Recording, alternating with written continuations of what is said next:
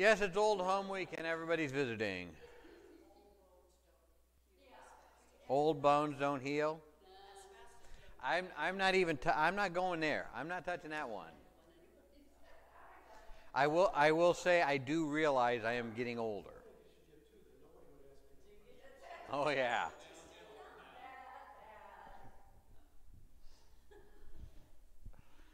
You know, was it Carol Burnett or Tim Conway? One of them had a character that was always walking around like this. It may have been both Carol Burnett and Tim Conway. But what was that? Mrs. Wiggins? Mrs. Wiggins, come in here. Okay, so we are in session 7, day 2. We talked last time about the Transfiguration. Now moving on in 2 Peter chapter 1.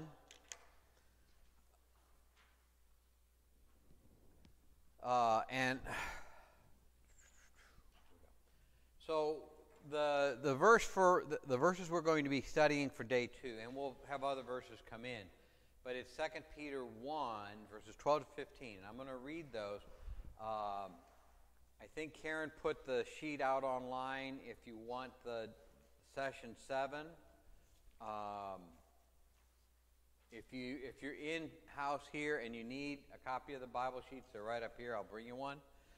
But verses 12 to 15. For this reason, I will not be negligent to remind you always of these things, though you know and are established in the present truth.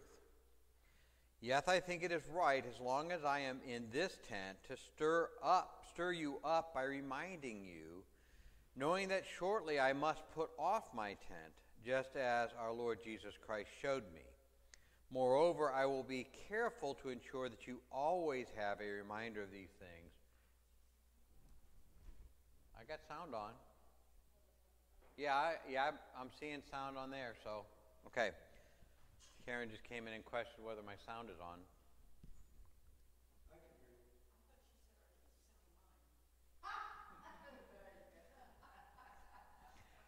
That would never even be a question. There is no sound mind where I'm concerned. Way to go, Lois. I feel so loved in this room. Anyway, so the first question, why do we need to be reminded of biblical truths even though we already know them? Why do we need to be reminded?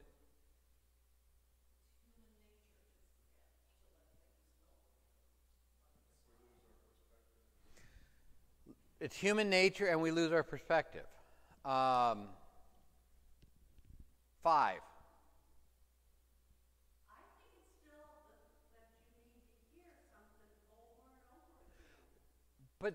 But he's saying we already know them, so we've had that repetition, and we've learned them, and we've internalized them, and they've become part of it. Now, what was that number I just said? All right, but see, that's a simple number, 5,392. And as we look at everything going on in life, you know, things come flying at us, and while that Bible truth may be part of us, and it may be something that we internalized and learned a long time ago, when those bright lights and that loud noise of the world come in, the tragedies, the hardships, the tribulations, could we forget? You know, as we start thinking about all the things going on, do we forget that number? What's that number again? You're good. 5,392. Don't ask me where I pulled that number from. But, and I'll ask you next week what that number was, by the way. No, you're not allowed to write it down. You're not allowed to write it down. You're supposed to remember it. The whole point of... That's one of the techniques for memory. Well, see, and But see, why do you write it down? So you can remind yourself of it. I have found, and I always found in class, if I was listening to a lecture, that was fine. But if I listened and I wrote stuff down, I was much more likely to remember, because the act of seeing it written, hearing it spoken, it became much more internal and much more memorized. Not that that did much good for my test, but whatever. But see, y'all know I have ADHD, right? And so at times, I'll be talking to you and I'll go, oh, squirrel. It happens. Believe me, it happens. And I think that's a picture of what happens to us spiritually. Spiritually, we're attention deficit disorder. You know, when the Bible is being read to us, and I didn't bring my Bible out here. I'll grab one of these. When the Bible is being read to us, boy, it's there. We're good. We put that Bible away. By the way, Mr. Head Elder, I see something we really need to take care of.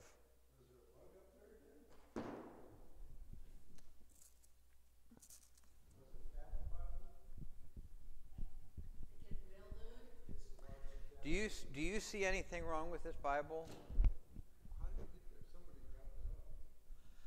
I don't know, but we have some mildew issues. So we need to look at our Bibles on this cart. Put that on our elders' notes. Either that or I'll put it on my ladies' aid notes. But I don't know why that's so mildewed. I mean, the others aren't. Well, there's one more that is. But you know, the world is going to keep pounding at us, right? The lights, the noise, the trouble. And if we're not constantly reminded of those words of hope, those words of promise, we might forget them. You know, and so I think spiritually, we sometimes are. No, I'm going to put it outside of the camp because it's unclean until evening.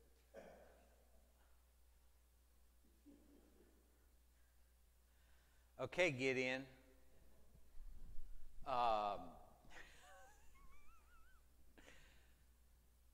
That is weird, though, because I mean, most of the Bibles are not, but there's two of them that are.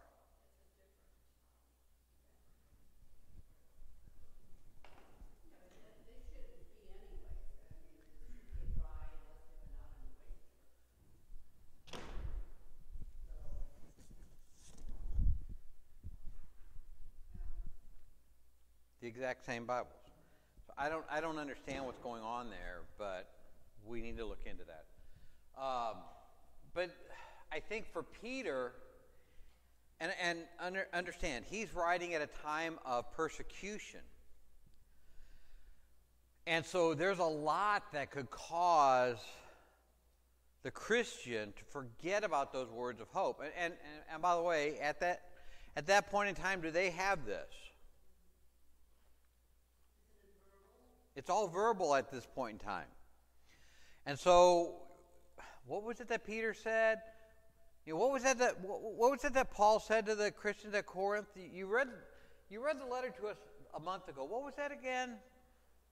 Yes. Didn't they say in Deuteronomy that you should write scriptures on your doorposts? On your heart, on your hand. By the way, it's why the phylacteries were used, where they would bind it on their wrist to control their actions, on their forehead to control their thoughts, and upon their chest to control the desires of the body. And depending on how important you were, you either had this little itty-bitty box that you tied on that nobody really saw except you, or you had this big old gaudy thing that everybody could tell that you were being very scriptural and all of that. But yeah, it becomes something that we need to be reminding ourselves of, and then also reminding one another of. And I think for Peter, in a time of persecution, in a time of deep and heavy tribulation, there's no easy way around it. Now I could tell you, and believe me, it's crossed my mind, it's crossed my desk a couple of times to send out, this week, concentrate on these 5 Bible verses. I've thought about it. But then I'm picking and choosing. So I just want to remind you, read your Bible. And by the way, my favorite Bible reading technique, right? I just used this yesterday on somebody. You don't have to have a reading plan. God's got one. What's God's reading plan? Open the book. Ooh, I get to read Hosea. But when you do that and you just let your eye fall and you just start reading, it's amazing how the words will jump off the page at you. And I think that's a way of reminding yourself of what God is saying.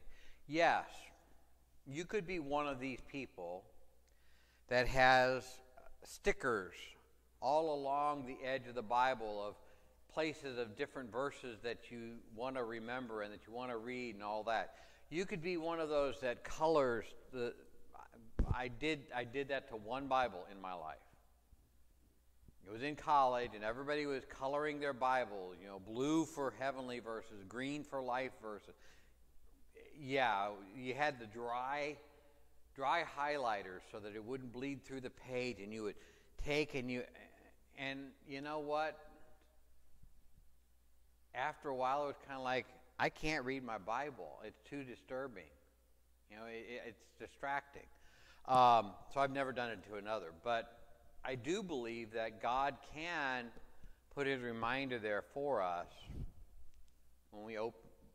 The main thing is open your Bible. And you can start with Genesis and read all the way through. You can go out and get one of those chronological Bibles that puts every book in chronological order of where it is. I don't care. You could get, my dad had several different versions of the one-year Bible. And by the way, the one-year Bible, the thing I liked about it is each day you read you don't just start at Genesis and read so far and then, you have some from the Old Testament, some from the New Testament, so you're reading mixed throughout the year, or most of the one-year Bibles I've seen are.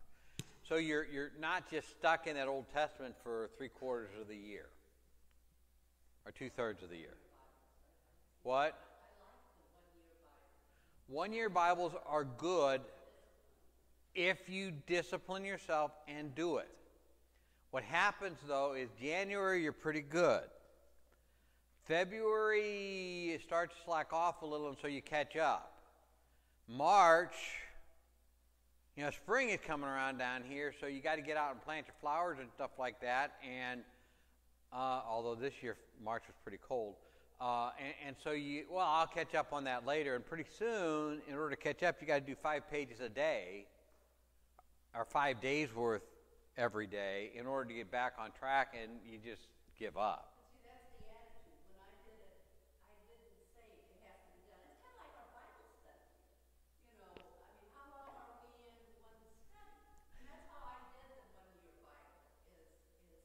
It might take you 10 years to go through the one-year Bible. Yeah, so it's a mindset, but the idea is the way it's mixed up like. Right. Well, and it's so many people. By the way, at what point do you lose interest in reading if you start with Genesis? Psalms. What? Psalms. Nope. Long before Psalms. You don't even make it to Deuteronomy. Most people, when you get into the genealogies, and so begat so-and-so, and he lived 110 years, and so begat so-and-so, and he lived to be and so begat. After a while, it's kind of like, do I really have to read all this? And I think that's when a lot of people get cut off. And what I always tell them is, if you're going to start at Genesis, when you hit the genealogy, just jump over it.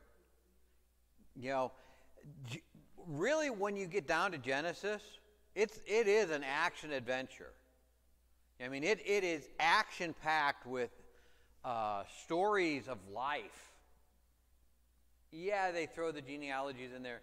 Oh, and by the way, when you get to Leviticus and Numbers, yeah, it gets pretty boring too. And so skip those. Come back to them. Or tell yourself that you'll do a chapter of those a week.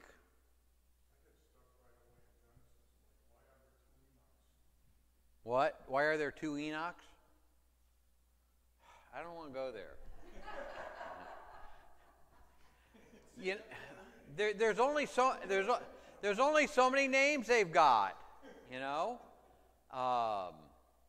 But we need to be reminded because there are forces around us. Luther talks about the devil, the world, and our sinful self that don't want us to have hope. One of the tenets, or one of the things that communism and socialism sought to wipe out in society is religion, because religion gives hope, right? And if the whole hope of the person has to be on the government, not on any outside source. And so they would do away with family, put all the kids in the schools, so they're controlling the education, they're controlling family, and then they would control religion. They'd control business and money too, but once you've got the education and the money, or the education and the religion, there is no hope. We're almost there. I'm not going there, okay? I'm talking historically, like back in the 50s, okay? I'm not talking today. I'm talking back in the 50s.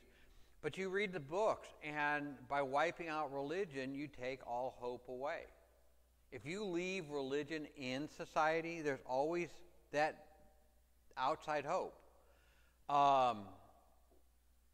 It's one of the things that Babylon did. When Babylon takes Israel away, yes, they destroyed the temple. Yes, they carried off all the articles of worship. But what did they leave? They left religion in the people's lives. Yes, at times Nebuchadnezzar and the other kings would say, no, you need to worship our gods, or no, you need to worship the stone idol I've raised up, or you need to do whatever. But Yahweh, God, remained with the people. And they kept talking about it, and so they always had that hope to keep them going. And in the end, Cyrus sends them back, and they reestablish their kingdom, and never really do get back to the religious kingdom that they were, but they do establish the kingdom. But see, at that point, they've forgotten. Yes, sir. A more recent example, not today, but going back 40 years, 50 years. Okay. Billy Graham. Billy Graham. I believe Romania, and there was a dictator there who allowed Billy Graham to come into the country to Romania preach. allowed Billy Graham into the country. And he thought that no one would show up, but it was like overwhelmingly attended. So the leader of Romania thought nobody would show up because religion had been wiped out and the stadium was overflowing. And I think that's it. Even in Russia, you know, with the fall of communism, what happened with the churches? All of a sudden, these little pockets that had been in quiet or had been in hiding pop up, and they're no longer in hiding. Now they're allowed to worship again, you know, and the churches get reorganized. Of course, most of the churches had been claimed by the government. One church was turned into a swimming pool. I think I read somewhere. They actually took the floor out and made it a swimming pool. Turned them into warehouses. At least a warehouse, you clean the stuff out and you can have your church back. If you turn it into a swimming pool, how do you turn that back into a church? I guess it could be a church that has a very big baptistry.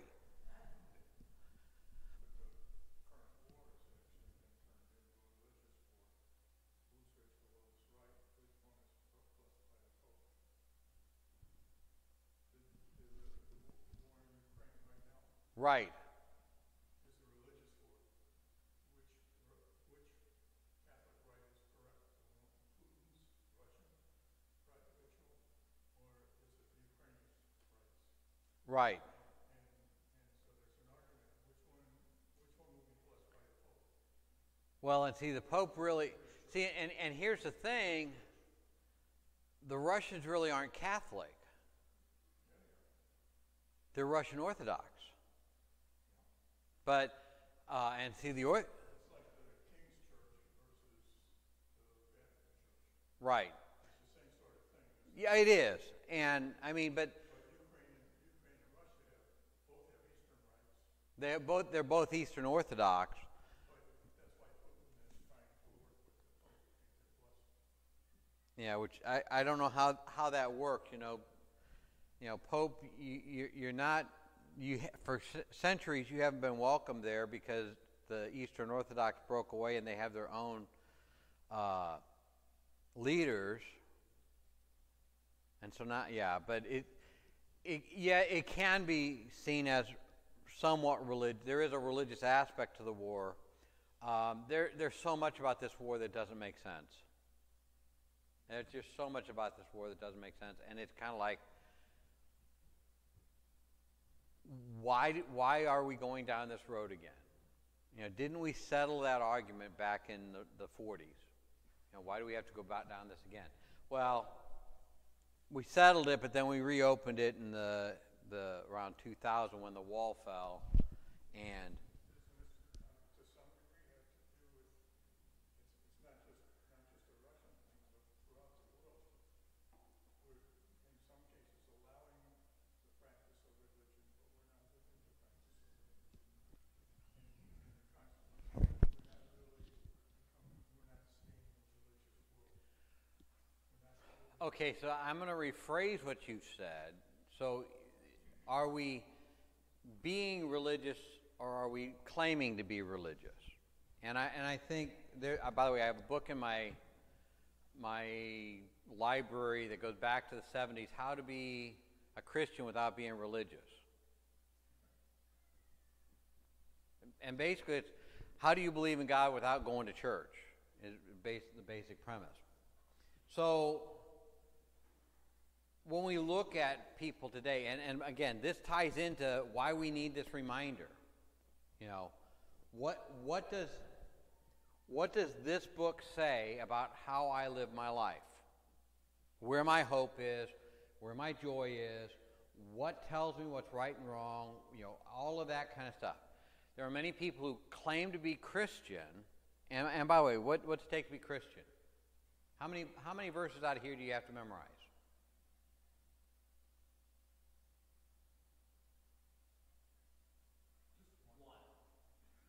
None. Believe on the Lord Jesus Christ and you'll be saved. So I mean, you could not even know this book exists and still be a Christian because somebody told you about Jesus. So it's not about whether you memorized the book or not. However, and I'm going to say this and I'll probably get beat over the head with it, you don't have to memorize the Bible to be a Christian, but because you're a Christian, you should memorize the Bible. Because you want that in your life.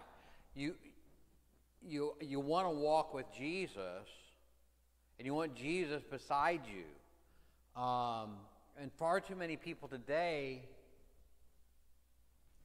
they take this book and they'll cut huge sections out of this book because it doesn't fit their idea of what religion's all about.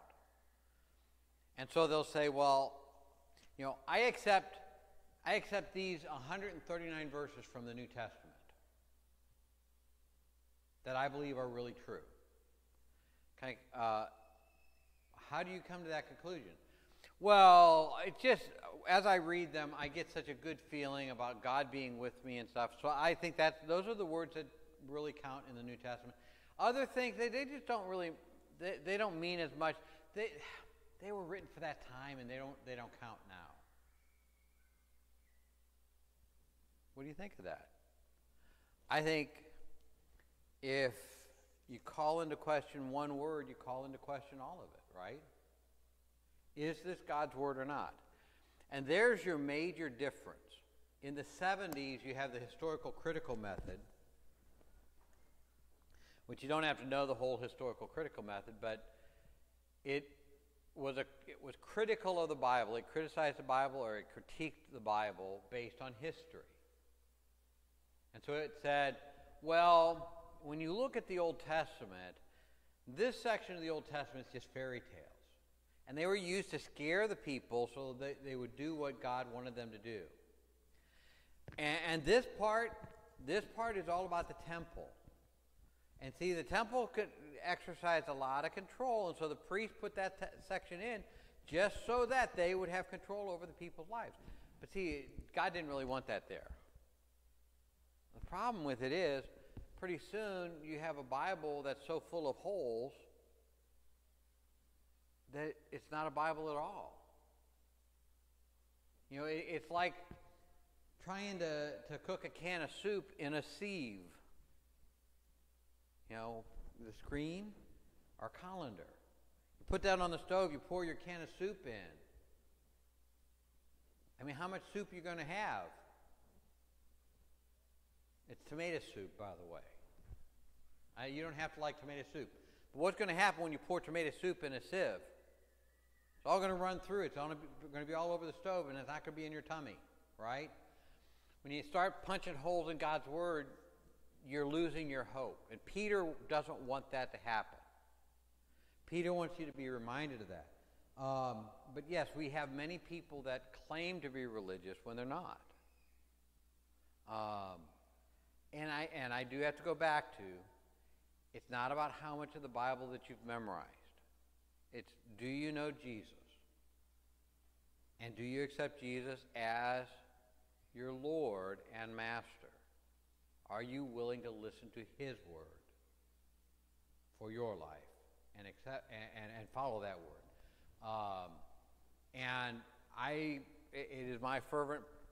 I sin every day. All of us do, but it is my fervent word that I never preach a word contrary to what is in this book, and that I never propose to do something as a church that goes in contradiction to what is in this book, but rather to use this book to remind people of the hopes and the promises that God has given. And there's much going on in the world today that seeks to destroy that word, because, again, if I'm taking hope from this book, I'm not looking to the hope that the world holds out. I've got my hope. And my hope is built on nothing less than Jesus' blood and righteousness. By the way, one of my favorite hymns. I've got many, but one of them. And you just, if you're hoping on something else, you're going to fall. But why do we need to be reminded? I think this whole discussion is why we need to be reminded of what Scripture is all about. Jesus says to the Pharisees, you know Moses and the prophets. These are they that testify about me, or testify concerning me.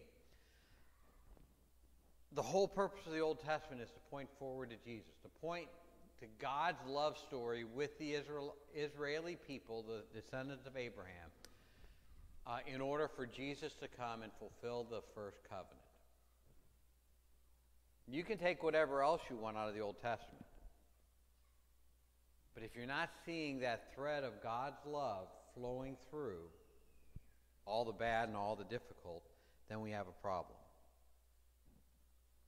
And by the way, okay, so I'm gonna turn this conversation a little bit.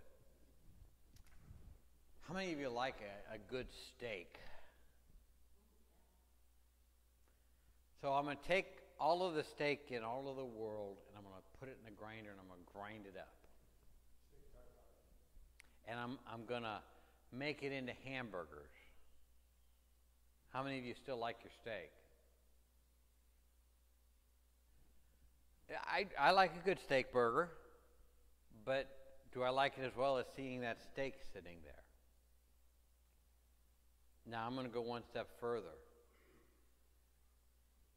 How many of you like a McDonald's hamburger? Oh, you've got a couple. I can't. Fast food burgers just don't do it anymore. The closest I come to fast food is Five Guys, Portillo's. You know, those are fast food restaurants, but they got better hamburgers. I just can't. I can't hardly stand the hamburgers anymore. I used to love a Big Mac or a Whopper or something like that. I just can't. I can't hardly take it anymore.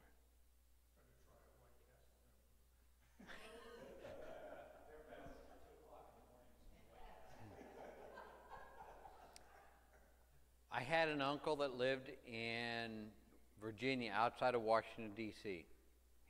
He was a custodian at the Pentagon. And every summer, he and my aunt would come to visit my grandmother, who lived downstairs from us. And Uncle Fred would drive his Lincoln Continental town car. It's the only person I knew that had a Lincoln Continental town car. And he had it converted to where he could burn gasoline or propane. I mean, extra special. And he would come, and all of a sudden, 11, 11:30, he would disappear. Well, about a mile from where Grandma and us lived, there was a White Castle. And he'd pull his Lincoln Continental up there, and he'd walk in and he'd say, I need 50 White Castle, I need 10 fries, and he'd bring these boxes home, and we would sit out in the yard eating White Castles. I can't, I love White Castles. White Castles does not love me anymore. So, and by the way, the whole point of it was, and I was going to get there eventually.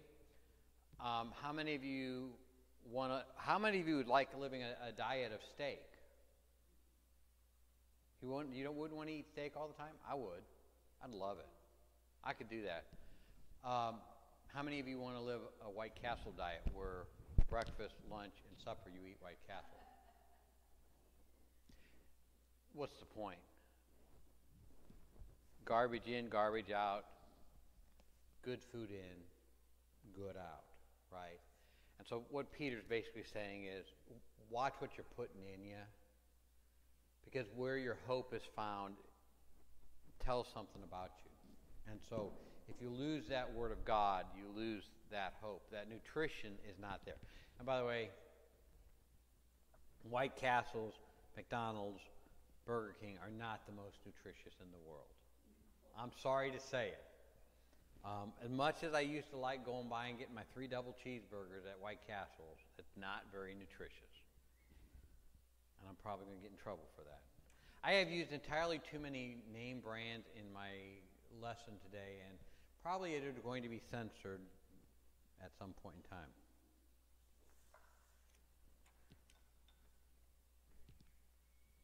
Why does Peter refer to his body as a tent? How many of you live in a tent?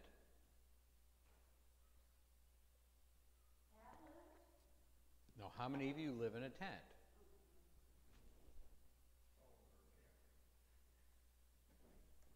What's the significance of the tent?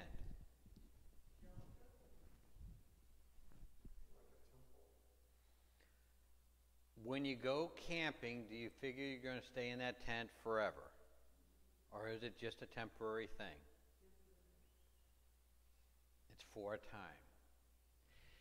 God wants us to think of this body not as our permanent residence, but as a dwelling for a time. Peter refers to it, by the way, it is a double meaning, but first of all, Peter refers to it as a tent because it is temporary. It's not our permanent dwelling. And we go to 2 Corinthians 5, verses 1 to 4. We know, this is Paul speaking. Paul talks about the tent also. For we know that if the tent that is our earthly home is destroyed, we have a building from God, a house not made with hands, eternal in the heavens. For in this tent we groan, longing to put on our heavenly dwelling, if indeed by putting it on we may not be found naked. For while we are still in this tent, we groan, being burdened.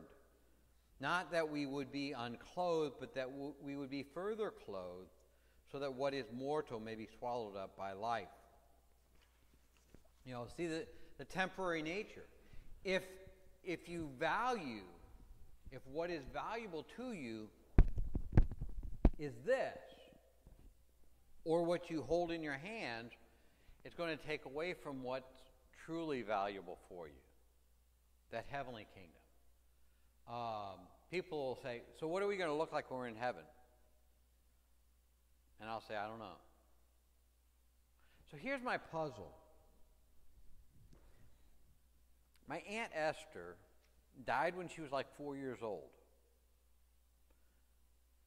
So she only knew my grandmother as a young lady. And now, by the way, Grandma had like 7 kids after Aunt Esther. She had 11 total. So she had a lot of kids. My brother-in-law, Phil, came into the family late. Phil only knew grandmother as an old lady. And by the way, I say old lady in the most loving of ways. That old gal was the grand old gal. She almost 101 when she died. I'd love to sit down and talk to her again about her life and everything she went through. So I'm not saying old in a bad way. But Phil only knew her as an old lady. I count that my Aunt Esther is in heaven, and I count that my brother-in-law Phil will eventually be in heaven, and my grandmother is in heaven. And if they should meet on the street, what's Grandma going to look like? If she's an old lady, Aunt Esther's probably not going to know her. If she's a young lady, Phil might not know her. So what's she going to look like? Everybody in the, you people out there, I ought to turn a camera on. You can see the puzzled look on these people's faces. Like,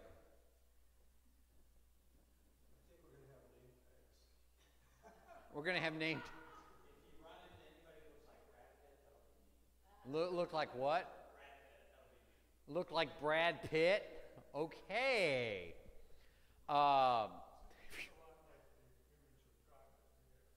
Yeah. We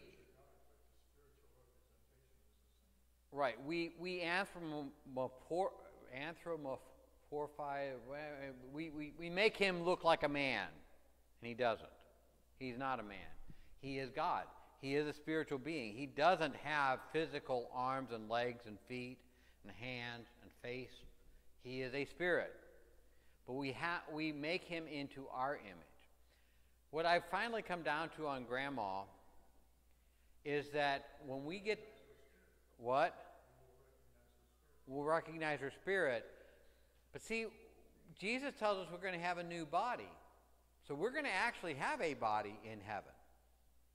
But what that body will be has not been revealed. So what I have figured out, my smart little pea brain did some thinking one evening, is that it's going to be one of those images or one of those things where whatever I need to see in that person is what I'm going to see. So Phil will see grandmother as an old lady, and Aunt Esther will see her as a young lady, and she'll be grandma, our mom to Aunt Esther, but she'll be my grandma, and she'll appear how she needs to appear to that person. I don't know where I come up with that, so don't ask me for a Bible quote, but it's the only way I can wrap my head around the difficult quandary that I put before myself. What? You're not an angel. Well, I know, but can I have wings when I'm in heaven? I do. Hey, Lord, you saw the conversation that just went on in that office, right? You did see that, right? I, my suggestion would be, give her wings. Just follow my suggestion. Just give her wings. Um, I don't know if we'll have wings or not. We will not be angels. Angels are created beings. So we don't go to heaven and become an angel. And in fact, Jesus says, we see things that angels can only long to see. So, I mean, we are so much above angels that we would actually have to take a demotion if we went to heaven and became angels. Think about that. Isn't that interesting, though, that we are above the angels? Yeah, we put angels up on this level and kind of, oh, they're such great beings, but Jesus says you're even greater. But we will not. We're not greater now than at some point. We will be. Because in Hebrews doesn't say was created, Jesus was. He was made a little lower than angels. So yes, that humanity puts us lower than at this point in time. But at the moment of our death, we're immediately above what an angel would be. So why would you want to take that? You know, if you had been a captain in the army, and you had retired, and a war broke out, and they called you back in and said, "We need you, Captain. We need you back in the army." And you said, "Okay, I'll sign back up." And they said, well, "Okay, Private." How would you feel? No, I'm going to be at least major if you're calling me back in. You know, you're going to give me a promotion, not a demotion, right? Especially from enlisted to the non-coms, but or from the commission to the non-commission. But when we look at that, you know, we have inside of us things that angels will never understand. Angels see Jesus as he is, the co-creator, equal with God and the Redeemer of the world, but they don't need that redemption. And in fact, the fallen angels can't even be redeemed. You know, I've often puzzled on that one. Why can't Satan and the fallen angels listen to the gospel and be redeemed? But they can't. And it's just kind of like,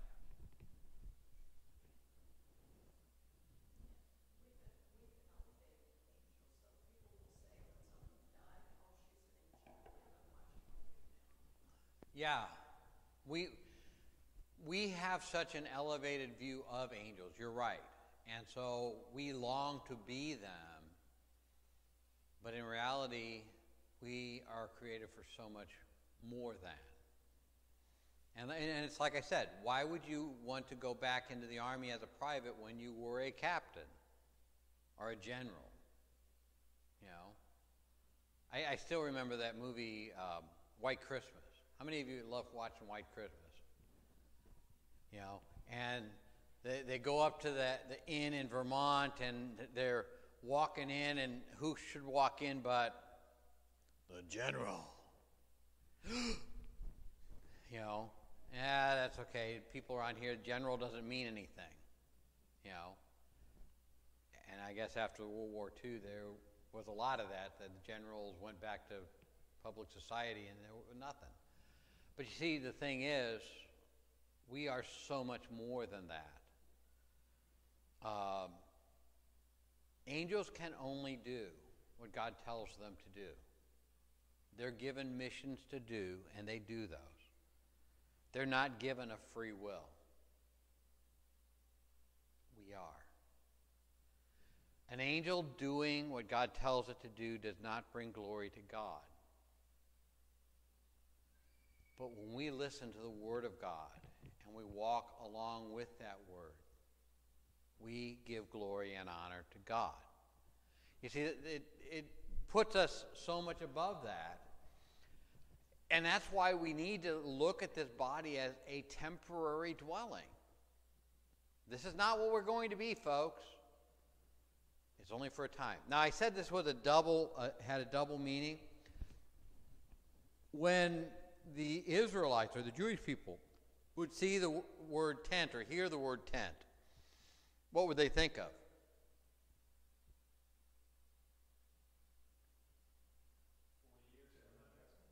40 years in the desert?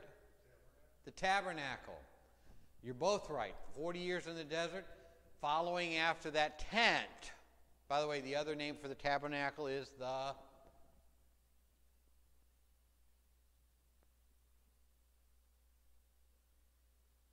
T of M. What? The T of M.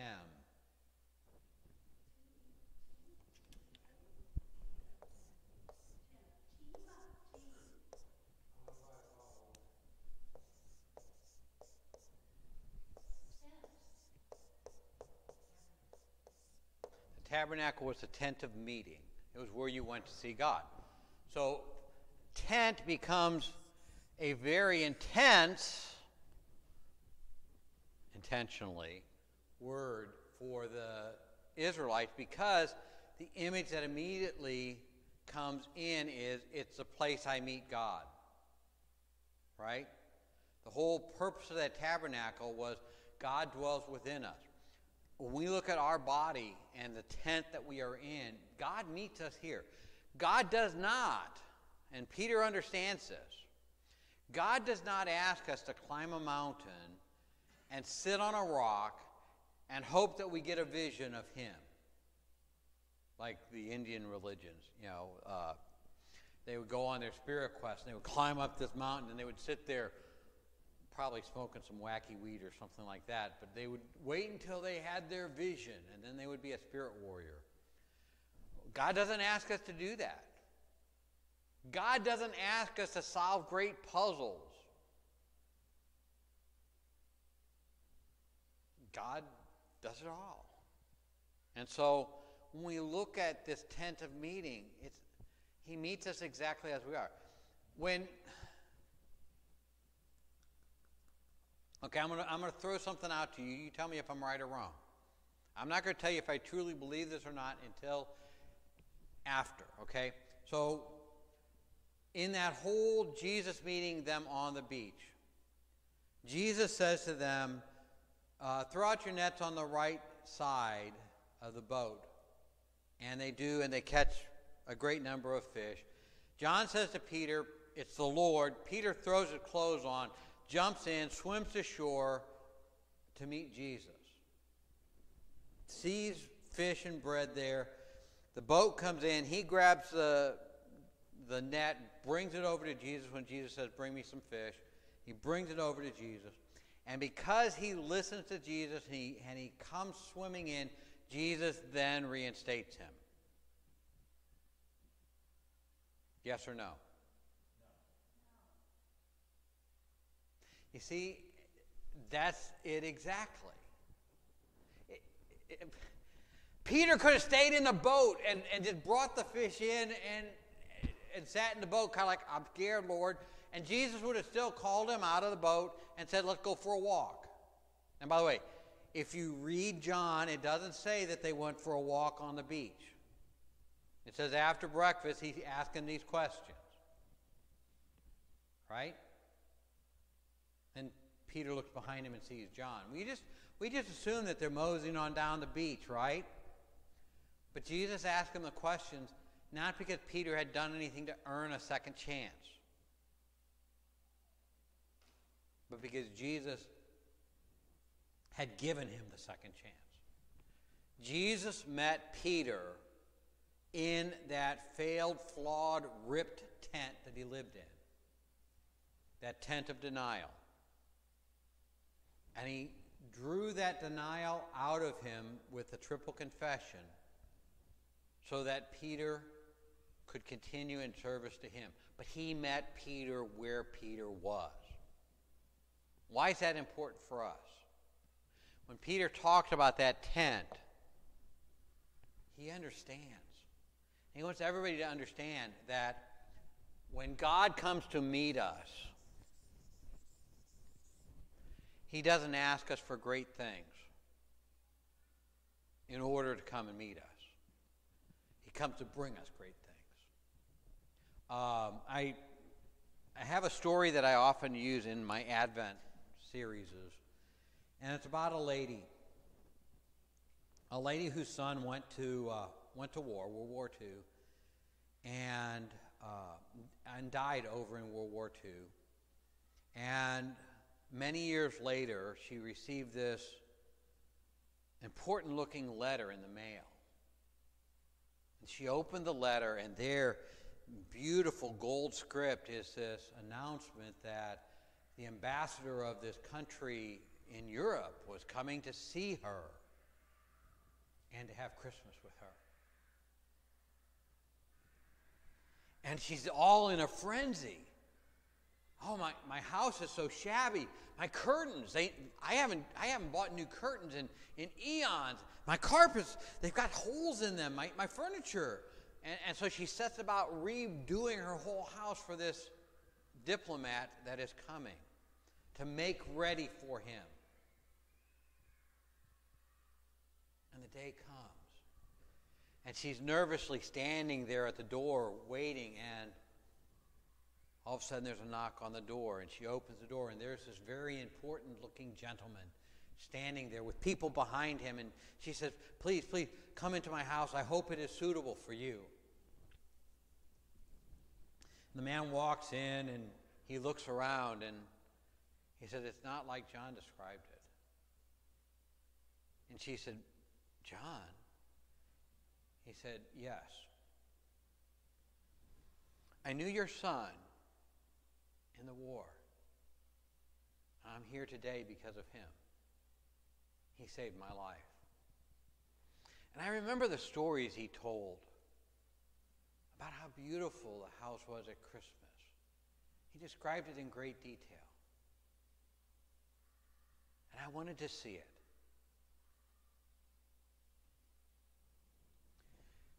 She had been so concerned about looking right and being right for this important person that she missed the point of his meeting or of his coming. And God doesn't ask us to memorize this book so that he'll come and see us. God doesn't ask us to keep the Ten Commandments so that we can be worthy of him. God doesn't ask us to patch up the holes in our tent or put a new tent up. God asks us to be us. And when he knocks on the door, to open it, to accept him in. Because his son has told him all about us. And he wants to be with us. And so when we look at that tent, it's a temporary dwelling. We have such a greater being that we're going to be. Our permanent dwelling is in heaven with him. But while we're here, he is not ashamed to meet us in this poor tent. But rather, he comes freely and willingly to meet us so we might be with him. I think that's what Peter's point is. Don't value what you have here. Value what God has in store for you there.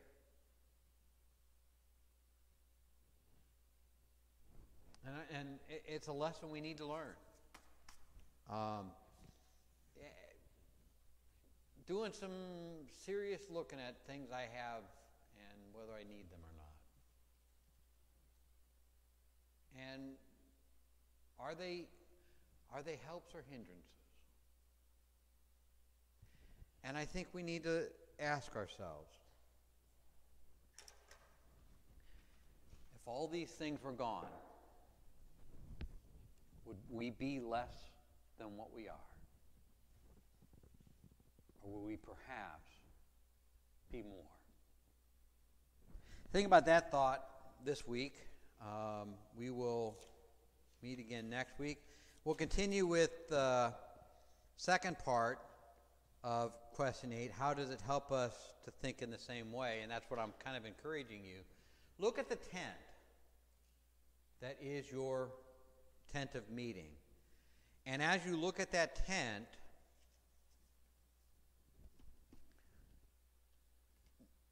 what's the tent all about? And are you happy to have God there?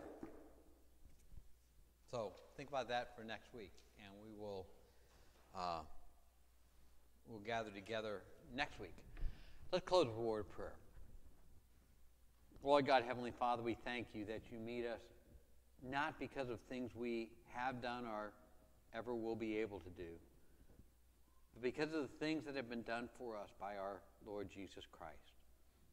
We pray that we may always look forward to meeting you in this tent that you have provided us with, so that in all things we might be ready for your coming and for the kingdom. Now, Heavenly Father, bless us. Help us not to value the tent, but rather the one who meets us in this tent, Jesus Christ our Lord. In his name, amen. Thanks for being here. Thanks for being with us online. And as I said, we will see you next week.